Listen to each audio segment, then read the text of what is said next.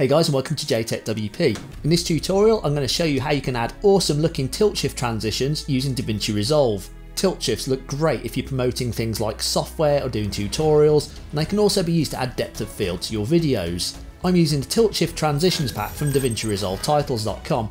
Make sure you stick around to the end of the video as I'm going to give you a free title pack.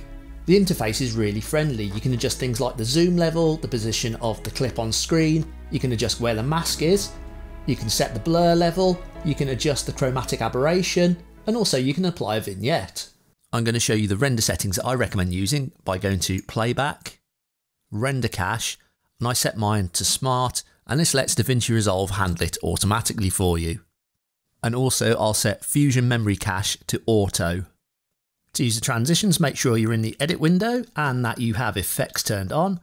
And then we want to go down to video transitions, JTechWP tilt shift, and this is where we've got all the different transitions. The great thing about these is if you've got a still or a JPEG like this one, it'll work on that as well. And all we need to do is drag it and bring it onto the right hand side of the clip. If you want it to go across the entire clip, drag the slider like this. Over on the right, make sure the inspector panel's open, and here's where we can adjust all the different settings. So you can adjust the zoom level. Okay, you can move it left or right with the X or the Y. And we can see there, that's where it's all in focus. If I press show mask, it shows you the area that's in focus. And again, you can move this, if you want it to go more centralised, I can move it left and right with the X on here, and up and down with the Y on here. And we can adjust things like the width, so I can make it narrower or wider. Wider might work better for this. We can adjust the height of it. We can adjust things like the corner radius, so you can make it more square by moving it to left and round the corners off by moving it to the right. And then we can adjust the angle. Also in this panel, we've got the blur controls. I'll turn off the mask so you can see it, but the blur strength will affect how blurry the background image is compared to the mask. And it's got handy little pointers here, so you know that that's a good setting to start with. And now we can adjust things like the aberration. So that's like kind of like a glow effect on it. And you can adjust things like the aberration strength. So you can make it really strong or really weak. Again, it's got a little marker there, which shows you the ideal setting. And we can adjust things like the vignette. So if you want to make it quite dark, you can do that as well. And once it's rendered, this will go blue in the bar. Then all we need to do is just press spacebar, and that's going to show it in the preview window. We've also got lots of other effects in there, so all I want to do is add a screen down onto this one. So again, I put it on the right hand corner, drag it across, and I think that looks pretty good right out of the box.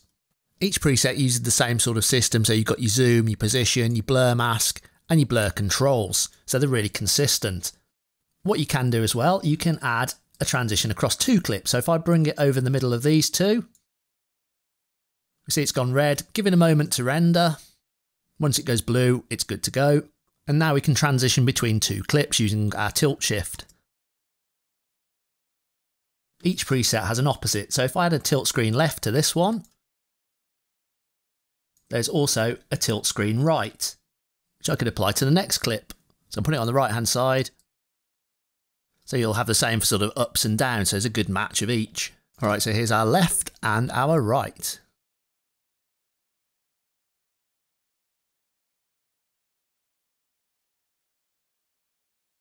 One other thing I would recommend, if the render is taking quite a long time to do, is go into the bottom right hand corner, go to project settings, and make sure you're on master settings. And what you can do, which will speed up the render quite considerably, is just lower the resolution. So I'm working on a 4K project, but I've just told it to preview as a 1080p timeline, which makes the render quite a bit quicker. And just make sure you press save. And that should speed up your workflow a little bit when you're working with transitions. But also remember, once your edit's done, is to go back to project settings and then set it to the timeline resolution you were using before you export. That way it's going to export the proper 4K, not 1080p upscaled to 4K, which won't look as good. If you found this tutorial helpful, please check out our DaVinci Resolve Facebook group. There's a link in the description below, where I regularly post tutorials for DaVinci Resolve and I'll answer all your questions. To get your free title pack, there's a link in the description below, or you can go over to DaVinciResolveTitles.com and download it from there. Well, that's it from me, guys. If you liked the video, please give it a thumbs up and smash that subscribe. If you didn't like the video, smash that dislike twice, and I'll see you on the next one.